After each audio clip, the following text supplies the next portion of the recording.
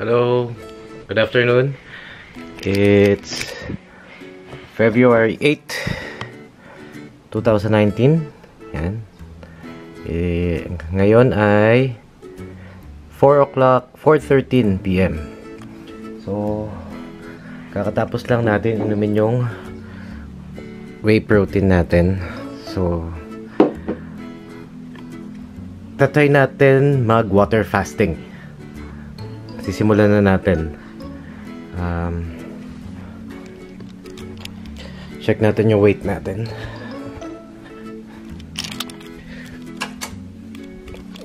Okay. Wait. Ngayon nasa 71.6 71.8 kilograms tayo. Ayun. Itong whey protein na ininom natin, ito na yung huli nating kakainin or i-consume na pagkain, mapa-liquid or ano. I mean, mag-water fasting tayo. So, wala tayong ibang i-consume kundi tubig.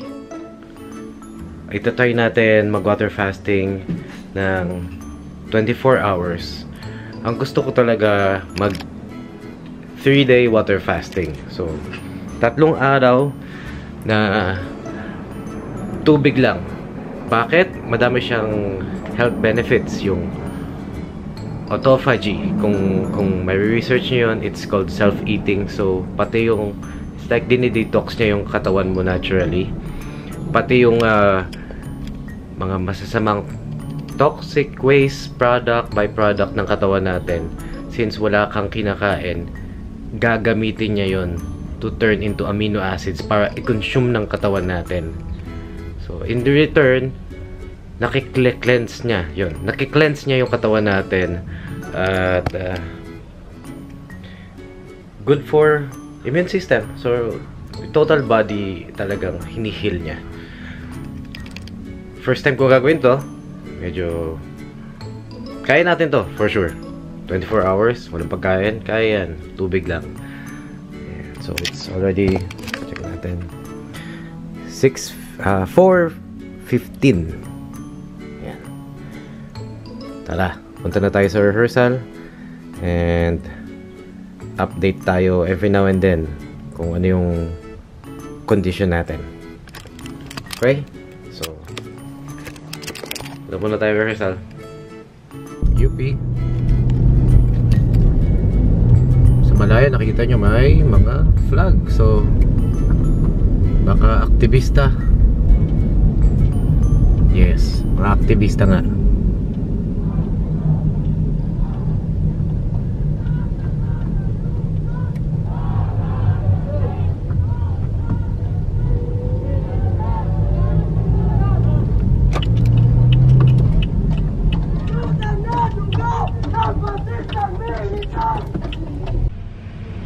Ay, kakatapos lang na rehearsal natin sa UP. What time is it, brother? It's 10:16. Yeah? 10:16? Hello, hindi kayo kita. 10:16. What's up? Yan. 10:16. So it's been 6 hours since my fasting. Sige.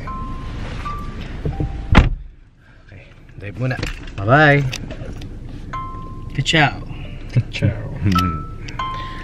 Hello.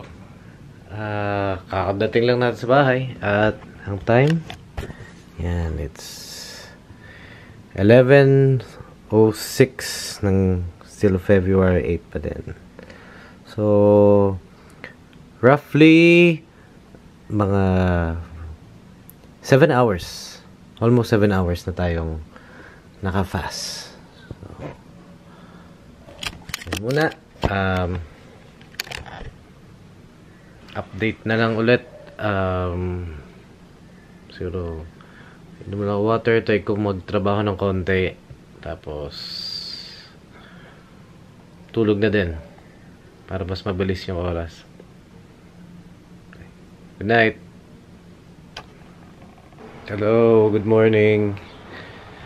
It's 8:36 AM. So Naka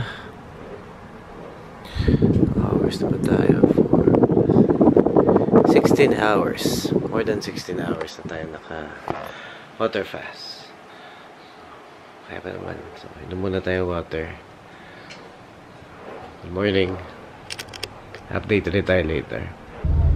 Hello. 1 PM na. 1:10 PM. Papunta na tayo sa rehearsal natin sa UP. So 21, almost 21 hours na tayong naka water fast. Okay pa naman. Kaya pa. O kaya pa nating i-extend. Tayo natin ilagpas ng 1 day water fast. Yung 1 day water fast, dagdagan pa natin. Let's see.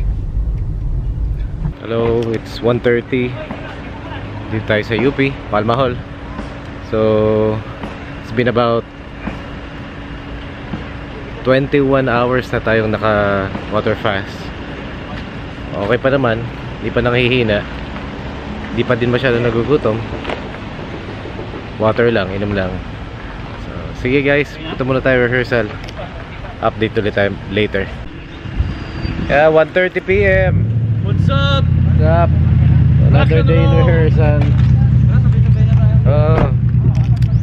So, 21 hours na akong naka water fast. Grabe. 21 hours. Yan. Rehearse tayo. 21 hours. Update na lang. So, around Hindi ka nangihina? Wala, okay naman ako. 21 hours tayo naka water fast. Sorry. Yung headphones mo na Okay. Okay naman. Hindi naman nakihina. Nag-ano ka bro? Nag-juice? Wala. Water lang talaga. So pag na-complete mo na yung 24 hours, kakain ka na ulit? Pag-iisipan ko kung kakain na ako. O tutuloy ko ng 2 days. Sige. Well, from the looks of it, you can. Kaya. Okay. Okay. Update ulit tayo mamaya. UP! Hello. So it's 4:50. So it's been more than 24 hours bago tayo na-start ng ating water fasting. Since ang pakiramdam ko ngayon, okay naman, hindi ako nahihilo, hindi ako nagugutom. So try natin extend ng konti yung fasting natin. So para pagdating din sa bahay, may weight scale tayo doon. Makita natin kung yung weight ko ba ay nag-maintain o bumaba ba siya o parehas lang. So yan, okay naman. Pakiramdam ko, walang problema. So sige, extend pa natin konti ito. Good morning. Sunday na po. 9:27 AM, February 10, 2019. Time natin sa Philippines. Nag-start po tayo ng water fast 4 PM, February 8. So, ang mga nag-fast na po tayo roughly around 41 hours.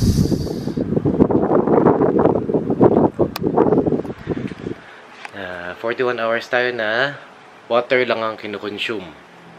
Hindi pa tayo na anything, any food or any juice, walang juice, walang water fasting lang. 41 hours ang pakiramdam ko ngayong morning. Okay naman po. May konting gutom pero hindi sobra. Hindi yung gutom na gutom ako na basta hindi ko siya naiisip. Okay pa naman ako. Actually, nauuhaw na ako ngayon. Inom ulit tayo water. So, hopefully, abutin natin. Yan. Tingin ko kaya naman natin. Maabot yung 48 hours. 2 days na water fast. Tapos, yeah.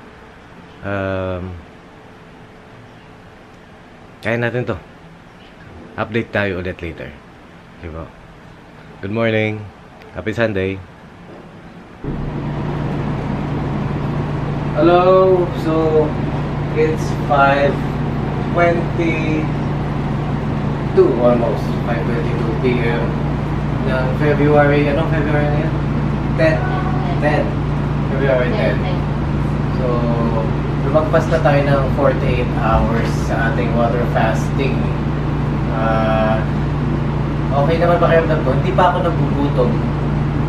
Pero mag-break na ako ng fast ko. Balak to originally, paabutin to ng 3 days na water fast. Pero hanggang 2 days na lang muna tayo kasi may mga activities ako na paparating na hindi pwedeng hindi kumakain. So, kahit hindi pa ako masyadong gugutom, tsaka kaya ko pakipush sana hanggang 3 days, magbe-break na tayo ng fast. So, from February 8, 4:30, 4:15 hanggang ito. So, tagpas na din naman tayo ng 5. So, mga 49 hours. 49 hours na tayo naka-water fast. So, record ko na lang I'll see you. And tapos, I'll discuss later kung ano yung mga benefits nito, bakit ito ginawa.